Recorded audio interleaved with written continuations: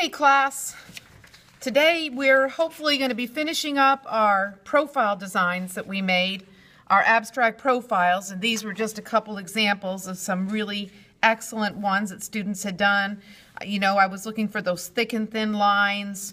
I was looking for different line qualities, patterns, and symbols, and that you really thought about it, and it makes the viewer think. Well, this was outstanding. These are a series of quotes that Danielle Smith came up with, which were fantastic. And I really love this one also. And this was by Julia. She has some neat patterns in the sun, and just looking great, guys. You're working so hard for me, and I really appreciate it, and for you. Okay. So we're moving on. I've got a lot of students that are starting the next lesson, which is on cutting out insects, and we're going to be using symmetry to cut them out. Let me show you some examples of some bugs already that have been cut out, either by me or other students. And we didn't use a pencil.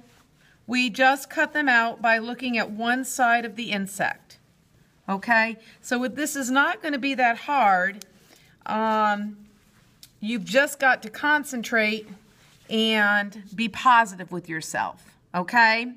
I've got a watercolor background that's drying up right now, and later what we're going to do is we're going to glue them down to create a really interesting composition. But that's going to be part 2 of this portfolio project.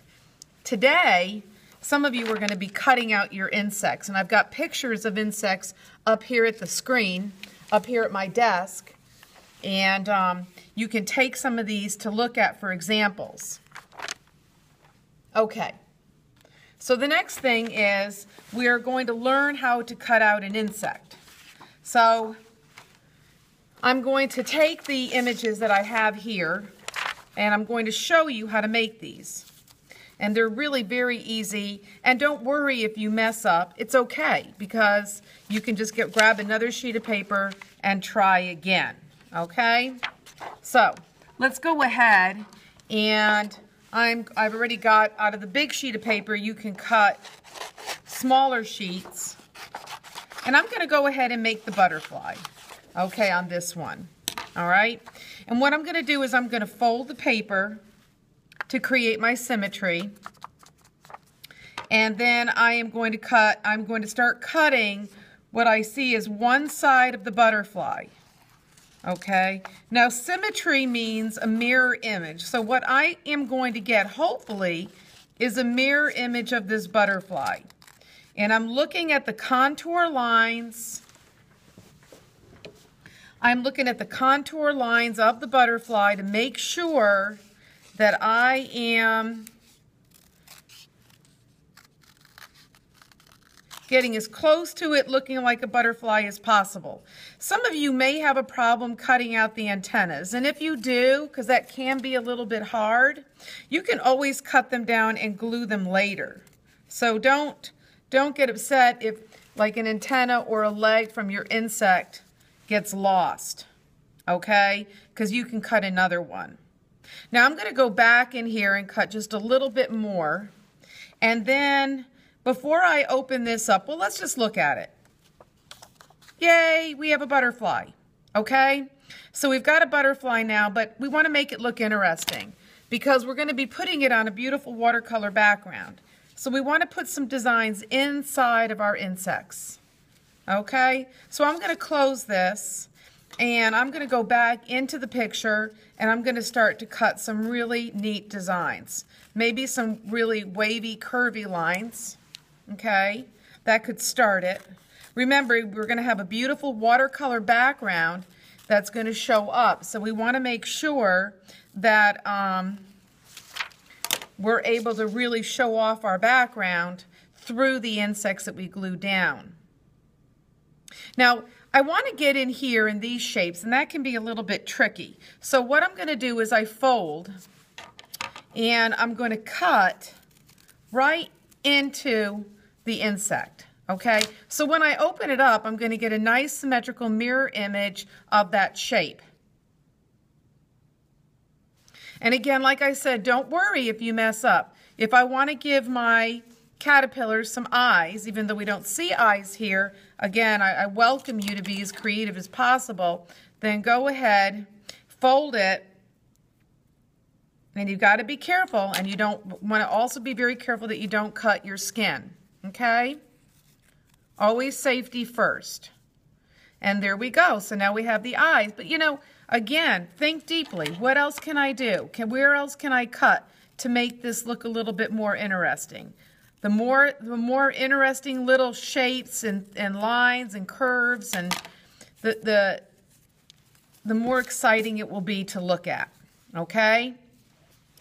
All right, so that's the butterfly, okay? Let's watch me do one more before I let you get started on this. Again, and we went over this yesterday, you're going to make a little folder, okay? And you're going to put all your insects in here that you're working on. There we go, there's a little fly, okay? You're going to put all of them in this folder that you're going to glue down. And I'll help you getting this together if you are having difficulty, but it's not that hard. You just glue the sides and then you fold it over, put your name, and you're ready to go, okay? So let me put these over here and let's cut one more together, okay? And that's what you're going to be doing today if you're finished with everything else. So I'm going to go ahead and cut, since I've got a lot of space here, I'm going to cut the dragonfly. Okay, and I'm going to see that the dragonfly has 2 layers of wings here. So I'm going to cut that part. And this. And let me go back in here now. And there we go with the dragonfly. Now, I didn't get the little legs in there, but I could add them later to it.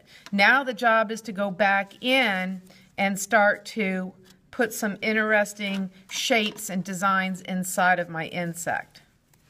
Okay, so there's the eye. I'm beginning.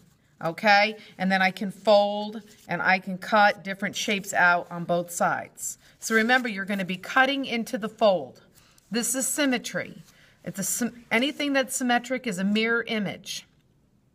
Tomorrow we'll talk about composition, because tomorrow you'll be starting to start watercolor and placing your insects on your background and gluing them down.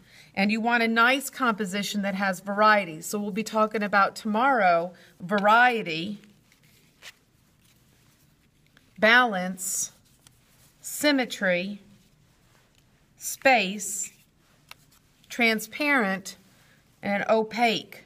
So we have a lot of words that we're going to be going over in the next couple of days. But I'm very excited about this lesson. I hope you are too. Let's work quietly today and get our work done. Bye for now.